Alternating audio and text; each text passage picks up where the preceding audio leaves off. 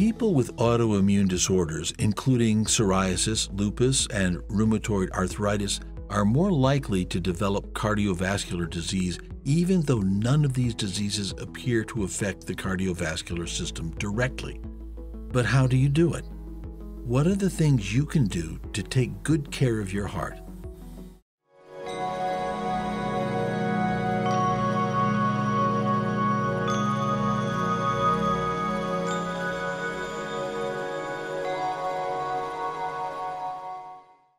Hello, this is Scope Care.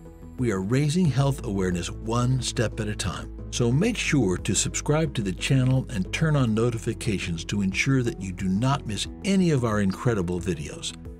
Let's get started with the topic for today. There appears to be a relationship between cardiac disease and certain autoimmune illnesses. The main reason for this is that autoimmune diseases induce inflammation of the body, making you more susceptible to heart disease. If you have an autoimmune disease, you should visit a heart disease center to determine your risk of cardiovascular disease. A cardiologist can also assist you in taking preventive measures to avoid heart disease. However, for those unfamiliar, an autoimmune illness is a condition in which your immune system attacks your body by mistake. Usually, the immune system protects us against pathogens such as bacteria and viruses. It sends out an army of fighter cells to attack these foreign invaders when it detects them. Usually, your immune system can distinguish between alien and native cells. With an autoimmune disease, the immune system misidentifies parts of your body, such as your joints or skin, as an alien. Autoantibodies are proteins released by the body that assault healthy cells. A total of 80 distinct autoimmune disorders exist. Here are a few of the most common. Type 1 diabetes is the first on the list. Insulin is a hormone produced by the pancreas that aids in blood sugar regulation. The immune system targets and destroys insulin-producing cells in the pancreas in type 1 diabetes mellitus. Blood cells and organs such as the heart, kidneys, eyes, and nerves can be damaged by high blood sugar levels. Rheumatoid arthritis is an autoimmune condition, in case you didn't know. The immune system targets the joints in rheumatoid arthritis. The joints become red, heated, aching, and stiff as a result of this onslaught. Unlike osteoarthritis, which typically affects people as they get older, RA can begin in your 30s or even earlier. Psoriasis or psoriatic arthritis is one of the most frequently occurring autoimmune illnesses. When skin cells are no longer needed, they naturally shed. Skin cells multiply too quickly in psoriasis without shedding. The excess cells build up and cause inflammatory red patches on the skin, sometimes accompanied by silver-white plaque scales. Swelling, stiffness, and pain in the joints affect up to 30% of patients with psoriasis. Psoriatic arthritis is the name for this type of arthritis. Have you ever heard of multiple sclerosis or MS? It is, after all, an autoimmune disease. Multiple sclerosis wreaks havoc on your central nervous system's myelin sheath, the protective coating that covers nerve cells. The transmission speed of messages between your brain and spinal cord to and from the rest of your body is slowed when the myelin sheath is damaged. Numbness, weakness, balance concerns, and difficulty walking indicate nerve injury. There are various types of the disease, each with a different rate of progression. According to a 2012 study, roughly half of persons with it required assistance walking within 15 years of diagnosis. Systemic lupus erythematosus is another well-known autoimmune illness. Although lupus was initially thought to be a skin disease because of the rash it causes, the systemic form, which is the most common, affects various organs, including the joints, kidneys, brain, and heart. The most common symptoms include joint discomfort, tiredness, and rashes. There are only a few of the most prevalent types of autoimmune disease. If you'd like us to discuss more, please leave a comment below. Let us now discuss the relationship between autoimmune diseases and heart disease. According to research, autoimmune diseases have been discovered to be a substantial risk factor for heart disease. Patients with severe autoimmune illness are more likely to develop coronary heart disease or have heart attacks. Inflammation is the leading cause of this. In all types of autoimmune diseases, the immune system misidentifies healthy cells, tissues, or organs as foreign invaders, triggering usually defensive responses, including inflammation. As a result, those with autoimmune diseases who have the most inflammation are at the highest risk of getting heart disease. Cardiovascular disease is most common in those with lupus, diabetes, and psoriasis. You might wonder whether heart disease with autoimmune conditions is preventable. The good news is that heart disease can be avoided even in patients with an autoimmune condition.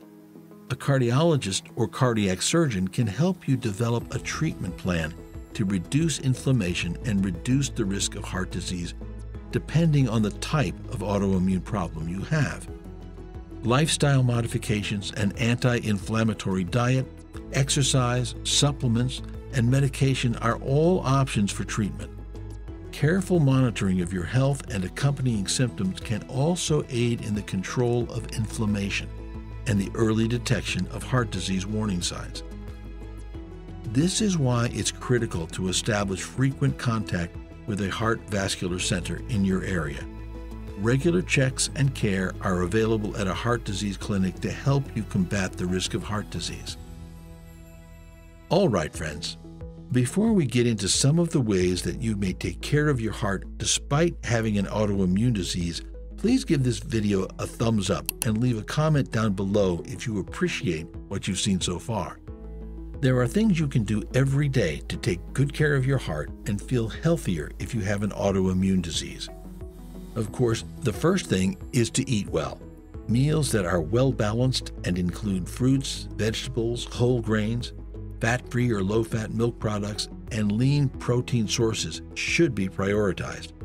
Saturated fat, trans fat, cholesterol, salt, and added sugars should all be avoided. Food will provide you with the nutrients you require if you follow a healthy eating plan.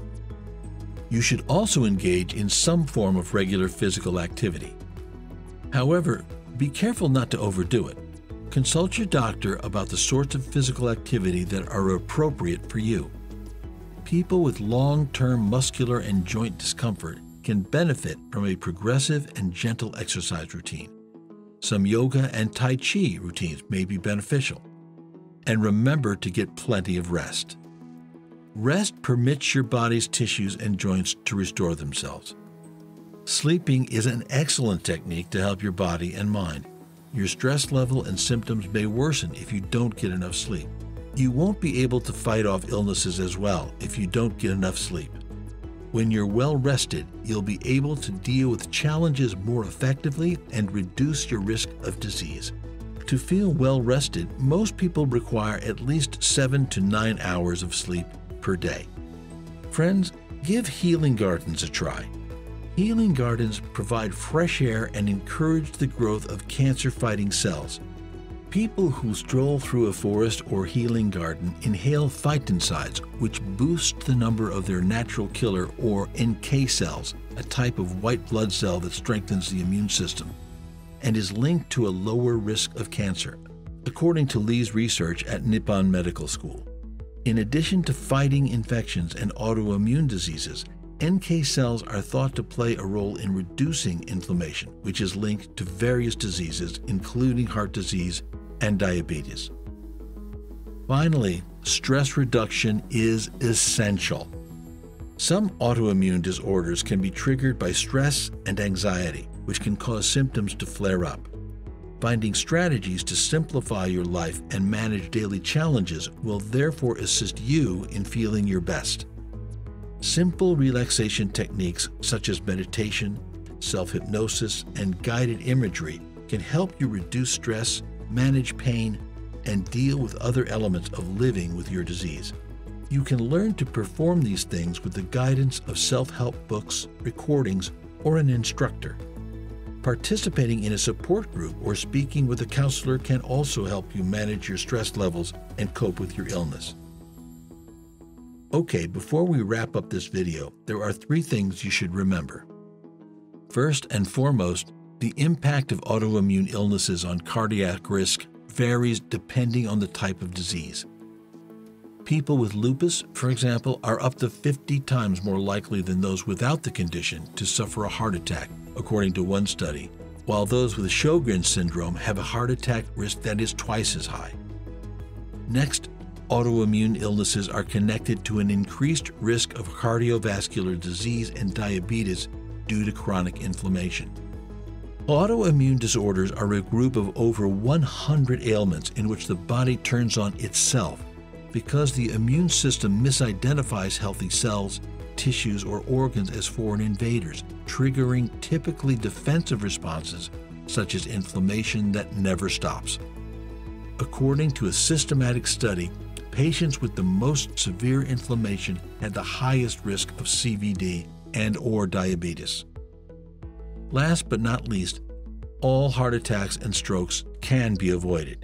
While having an autoimmune disease increases your chance of getting cardiovascular disease or CVD, the primary cause of death in both men and women in the United States, the good news is that several effective science-backed treatments can help you avoid CVD. If you currently have it, treatment options include customized lifestyle and nutritional adjustments, oral wellness since gum disease inflammation can contribute to CV risk, drugs, and supplements. According to a recent peer-reviewed study, the Bale-Danine method is highly effective at quickly shrinking and stabilizing arterial plaque in persons with CVD, so it doesn't trigger a heart attack or stroke. Are these details beneficial to you? Please share your thoughts in the comments section below. That concludes today's video. Please subscribe to the channel and switch on alerts to receive updates of new uploads. Scope Care here, and we'll see you in the following video.